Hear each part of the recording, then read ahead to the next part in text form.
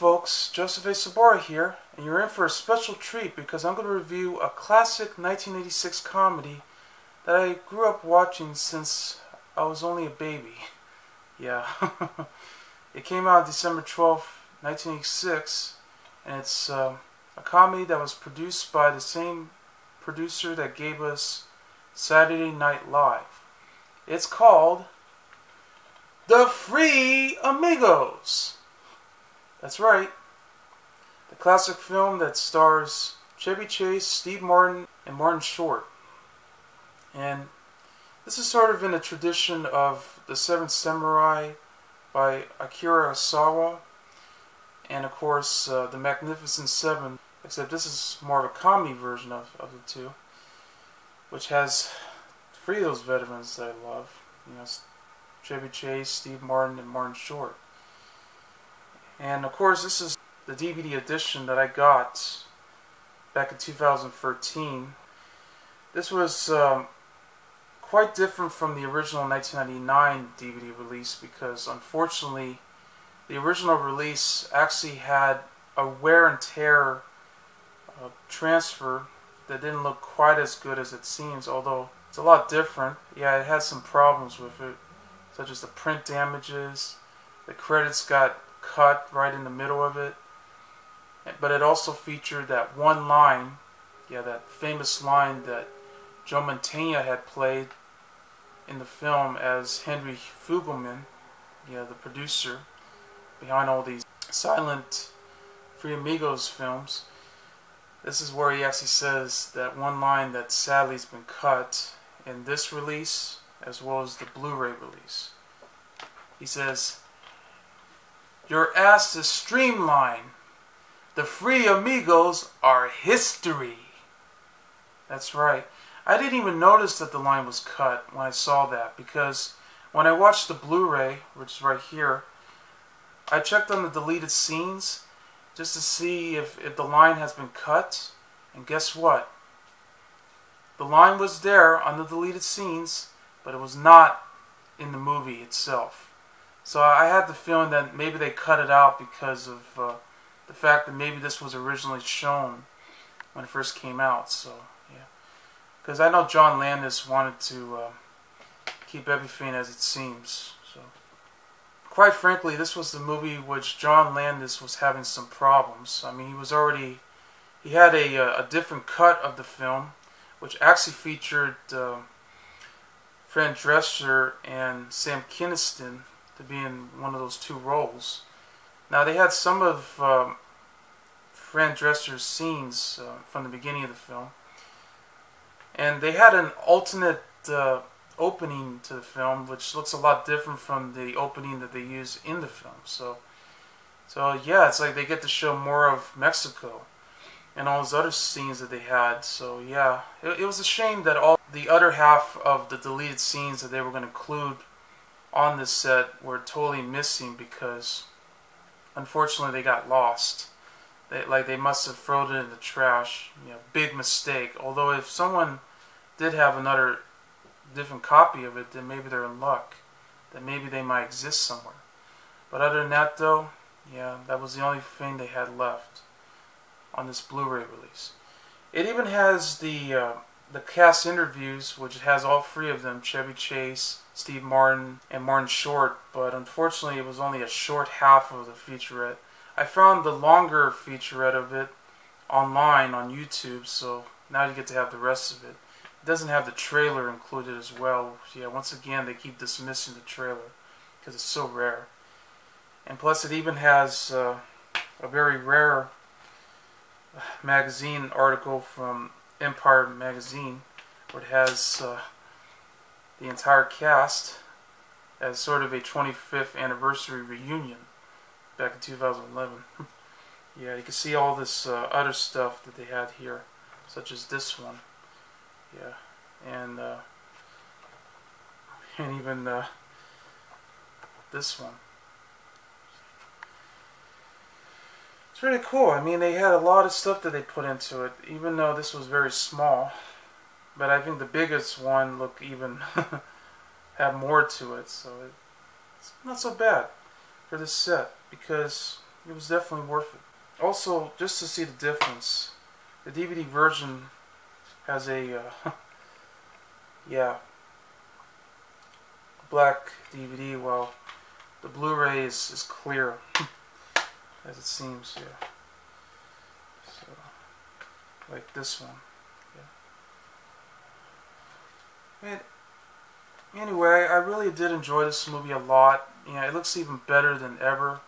The transfer on this Blu-ray though is basically filtered with DNR, but it's not bad DNR. In fact, it looks even better than ever. So they remastered it in a much better quality. So I figured the DVD version had the same thing either. But other than that though, it's I really enjoyed it. I think it's a lot better than I thought.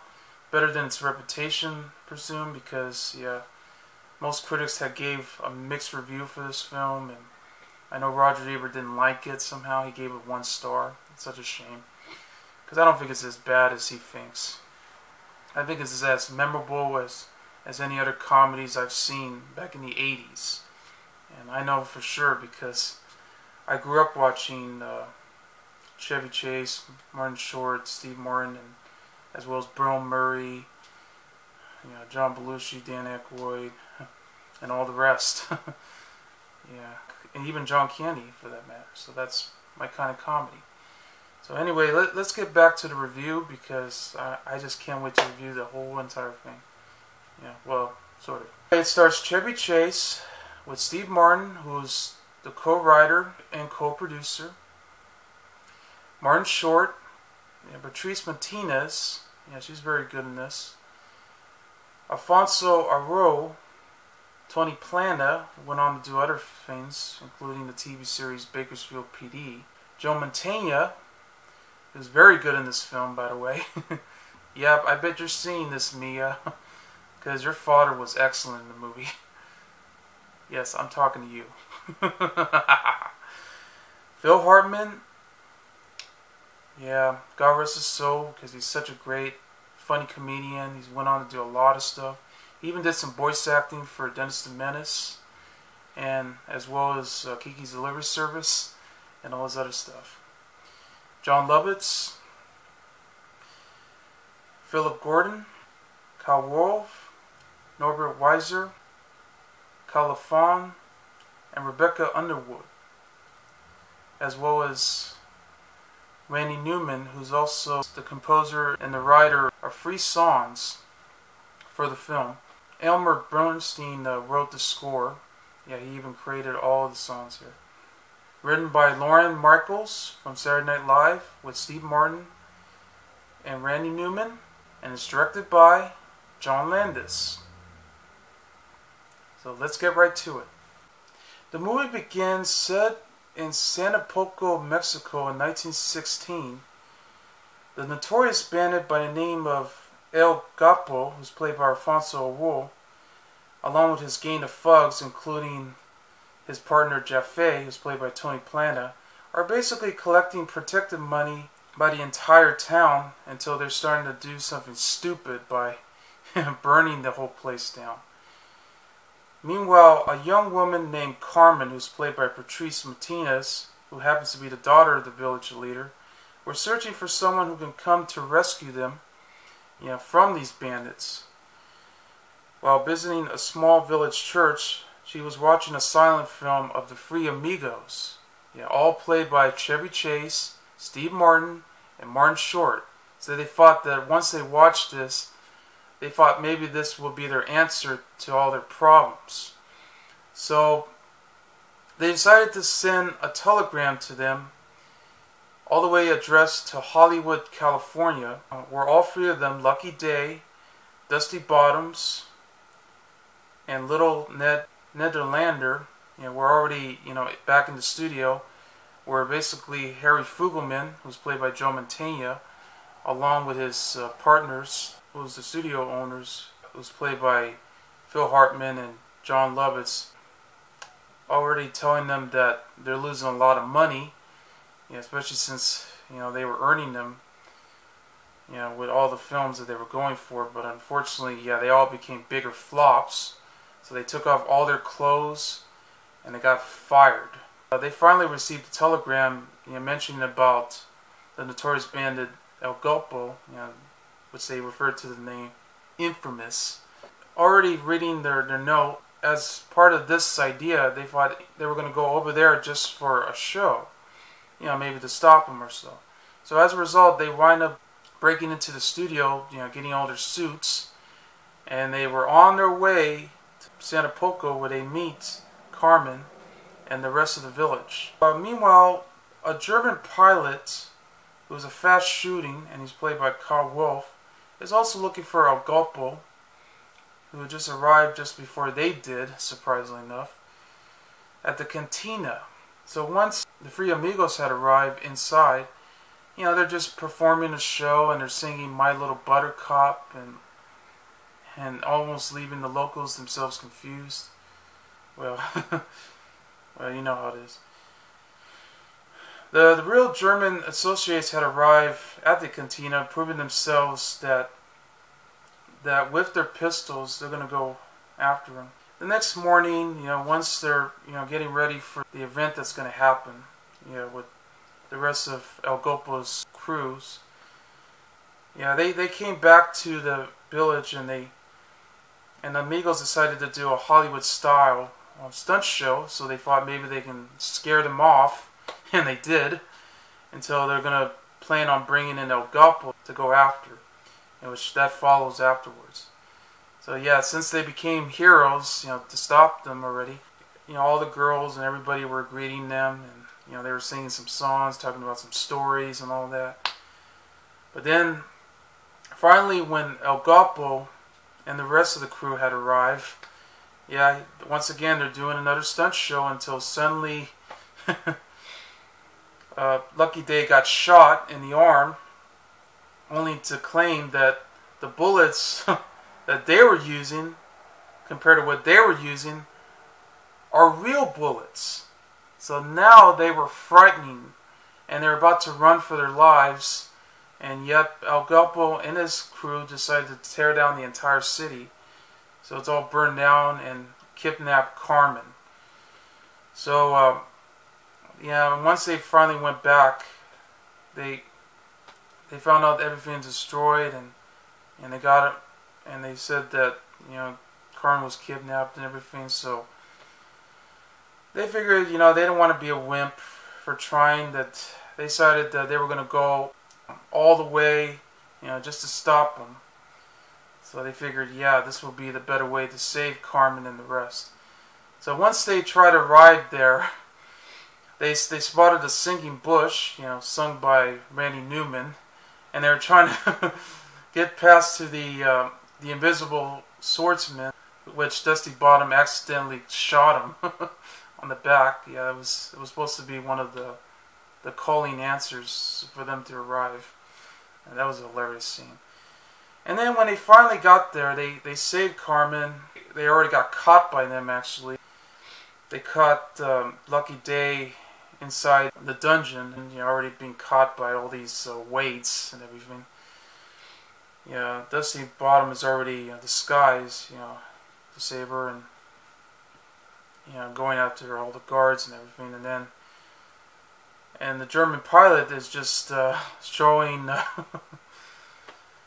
Ned Nederlander to show if he's the fast shooter. Even though he says that he's not capable of killing people. So once he tried the huge gun, and it was really heavy, well, he got the German pilot right, and he went all the way back.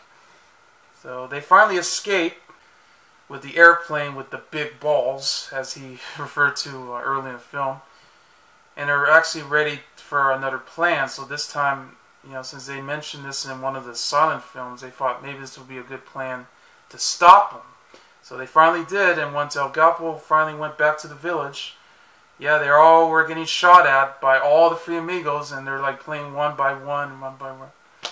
And then they found out that there are a lot of villagers, dressed up as the three amigos, since they all, sold like the wind, selling all their clothes.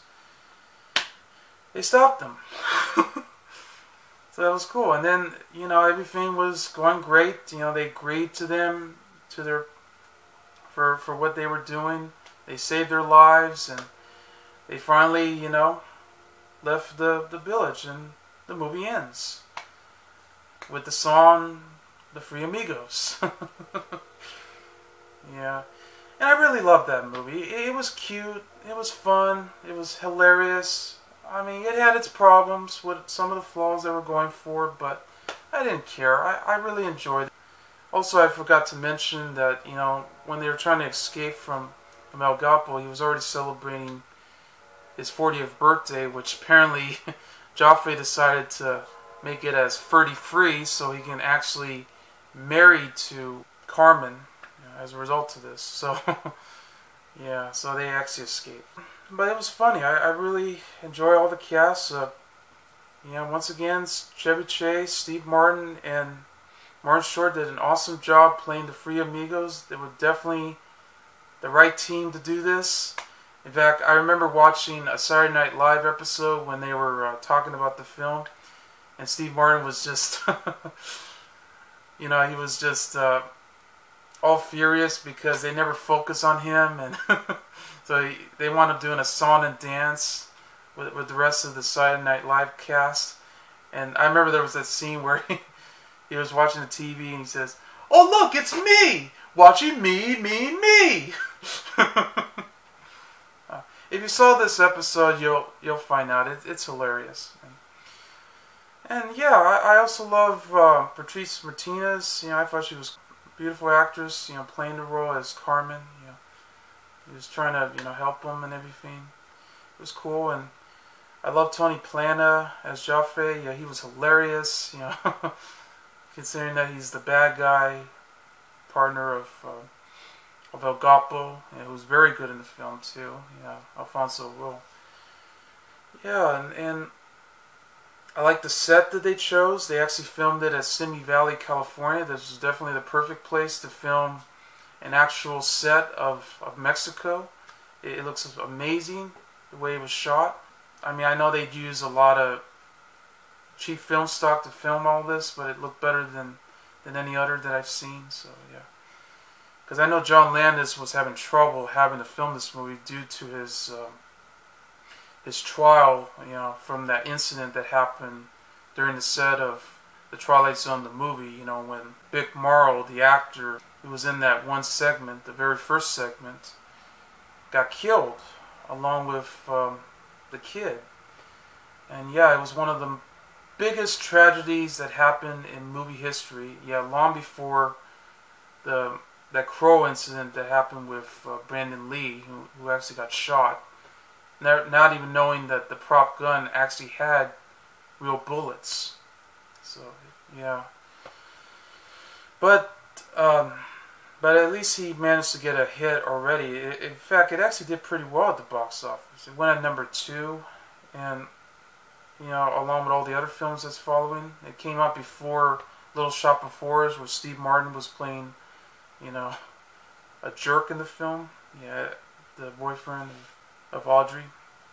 Yeah, I love the score that they chose by Elmer Bernstein. I love Randy Newman's songs that he actually wrote, and it was just hilarious too when he did the singing bush. And then, you know, he's a very good writer because he's been known for writing a lot of great songs such as "I Love L.A." and the song from Toy Story called "You Got a Friend in Me." Yeah, he's one of the greatest singer and songwriters of all time. Yeah, I'm glad he's still with us too. Yeah, because he does very well with Pixar as well as all the other films. Yeah, it made $25 million when it was for its budget, so it worked. That was enough to make its money. But it was great, and definitely worth recommending if you really enjoy comedies like The Three Amigos. It's right there. So anyway, I give The Three Amigos a solid 5 stars. I'm Joseph A. Sobora, and I'll see you later. Bye.